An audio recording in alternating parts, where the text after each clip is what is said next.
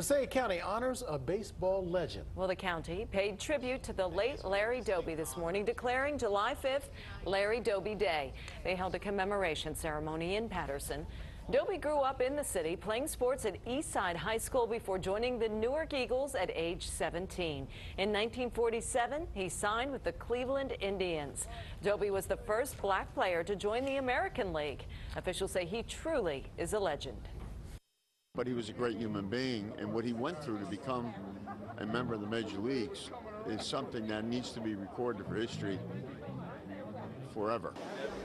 Doby helped lead the Indians to a World Series title in 1948. He was voted into the Baseball Hall of Fame 50 years later.